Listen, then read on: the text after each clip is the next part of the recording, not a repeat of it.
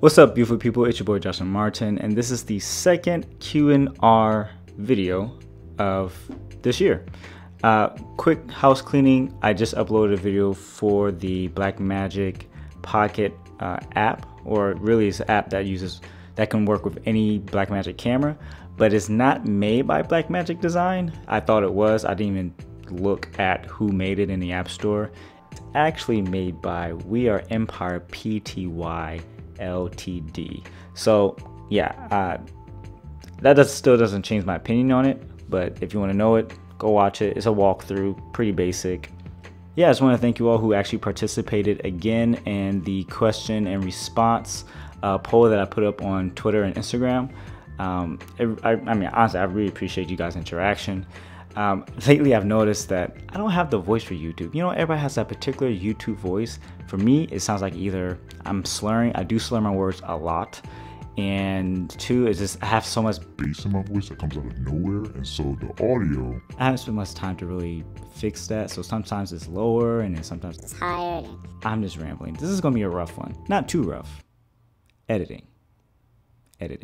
How do you like editing on DaVinci compared to Premiere and Final Cut?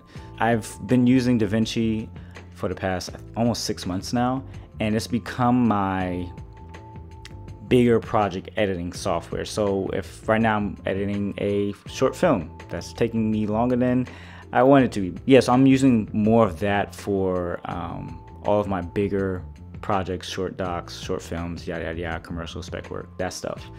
YouTube stuff, I'm editing directly on Final Cut Pro. So I like that workflow right now. That's what I do. I haven't touched Premiere ever since I switched over from DaVinci. That was a very long answer to that question. Let's move on. The best and worst thing about the Blackmagic Pocket. I think the worst thing is the form factor.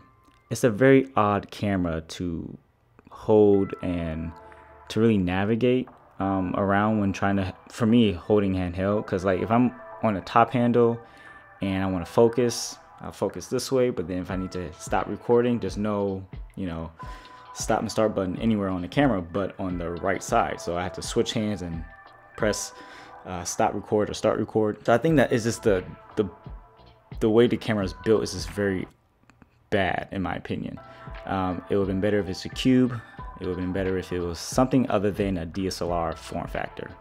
That being said, I do plan on getting not a Nano but the Nucleus M, which is the controller, focus controller and the recording, so I can just rig that up. I saw the SIG rig. I'll post it around here somewhere, but I want to do that because that just seems it makes logical sense, everything on one side. So yeah, the best thing about it is just the image. Anybody that talks about this camera and learns how to really use this has a beautiful image for its price point, and that's the selling point for this camera. You can get really amazing image quality out of this. Yeah. Do you guys really want to see a storage video?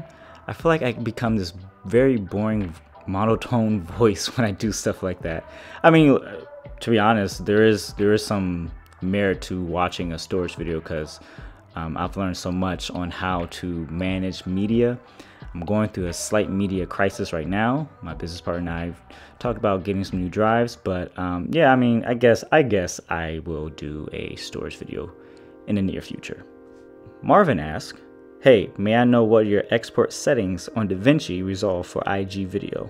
Thanks in advance. I guess are you talking about just for video stuff? Because it's gonna compress the heck out of it anyway. So I just make sure it's a MP4 or MOV, something that can hop on my phone, and I'll just upload it that way. So sorry, I'm not very helpful in this case. I don't have I don't have a specific way of exporting to IG in terms of video.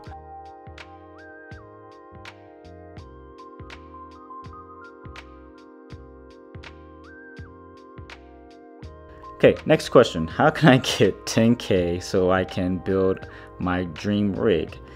I have a lot of great skills, but been doing free stuff. Then start charging for things. Just that easy. But if you want a little bit more conversation, just hit me up on a DM and my business partner and I, we can kind of talk you through things. But yes, stop doing free work.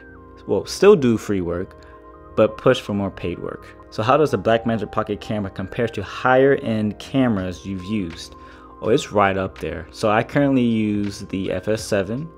I've used the Aramira, Canon C200, the C100, a lot of cameras. How does it compare? It's right, like I will put this in terms of the sensor and in terms of how it renders color and highlight roll off once you understand how to expose it and everything.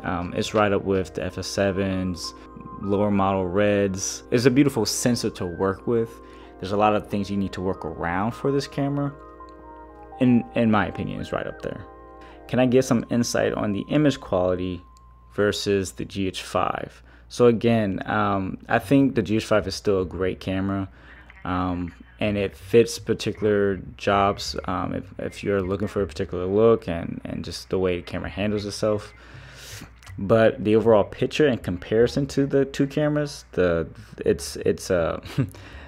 Blackmagic is, in my opinion, miles ahead. The 12-bit codec with RAW and the way it just handles its color and everything about it is just, I think, is beyond. Don't get me wrong, you can still get great images out of the GH5. My own opinion, I've gotten great images out of it. The GH5S might be a little bit more comparable just because I have the dual native ISO, so it can compete almost, step by step. But once you learn how to understand this chart, you can really make some gorgeous imagery out of this camera, the Blackmagic, that is. So that's my 2 cents. If you are someone who just needs to take the next step into image quality, you might want to look at this camera. If you don't want to spend all the extra money for the little bits you need to do for this camera, totally understandable. Prices save up to get an Ursa Mini or C200 or any other camera out there like that, but I would highly suggest this camera. Yeah. And the last question I'm gonna end on is from Twitter. The one question I got, appreciate you, Kyle, you rock. I don't say you rock. If you can only use the Blackmagic or the GH5 for the rest of your career, and I guess it's been a running theme, everybody wants to know what would I run it with? Not just me, but just like based on these two cameras. So this is the best way I can put it. Again, if you're a hybrid shooter that needs to have great stabilization, that doesn't want to rig up the camera as much as I did with mine, but still get great image quality, use log, have 10-bit highest settings, the GH5 is going to be the camera for you. All these really small package run and gun type of filming, small commercials for businesses, things like that. Absolutely, it's a good versatile camera. Vice versa, going into the Blackmagic, you're crossing that line into something that can take your production quality another level for sure. And so this is why I would pick the Blackmagic Pocket. I think they did a great job in terms of giving you a lot for little. And if you don't mind spending the little extra things just to make this camera a little bit more functional, batteries, cage, and if you already have lenses, sure. And what's great about both cameras, they are micro four thirds, which is probably the most versatile lens mount out there. You can adapt that to PL, EF, you name it, right? Old film, medium format lenses as well. So you have a very versatile camera that can give you cinema quality to start. There's a lot more to cinema. There's a lot more to making great films. Story is one of them, but the image quality is going to get you a leap above the rest in terms of how you want to separate yourself, how it looks, because this is just giving you the look. This is not telling the story. But wow, words. So I appreciate this. If you guys like these types of videos, let me know in the comments. Check out the links. There will be some more things coming very, very soon. Shout out to my wife, because she knows I've been working a lot at work during the day and then coming here at home and doing these videos. So love you, babe. She's probably in the other room right now. Yeah, I'll catch you guys on the next one. Peace.